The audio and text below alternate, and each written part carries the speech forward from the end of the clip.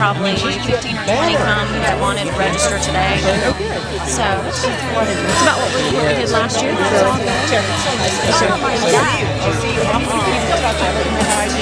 Any questions, let me know. Thank you so much. Thank you. Good to see you. Hi, Rose. Person. That's right, the beginning.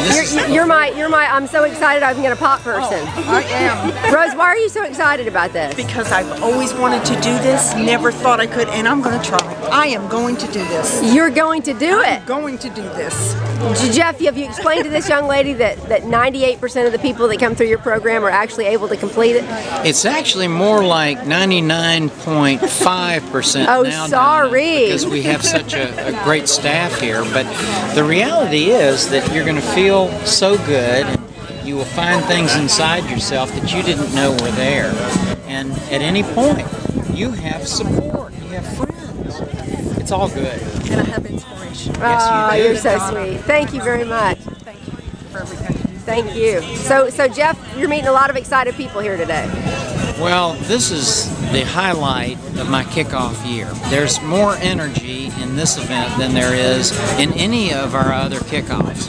And it's because of the finishing of breast cancer, and your inspiration, Donna, and the whole camaraderie of past participants that are coming back and bringing their friends. That is pretty cool. You know, every time you leave, you say, come back and bring 3 friends, and it looks like folks have done that. They sure have, and this is our biggest kickoff that we've had here. I mean, it's been a very reviving experience. Well, for folks who haven't heard it, why are you so confident that people can complete a half marathon or a marathon with your program? Well, I have heard back from over 300,000 people now who have done just that.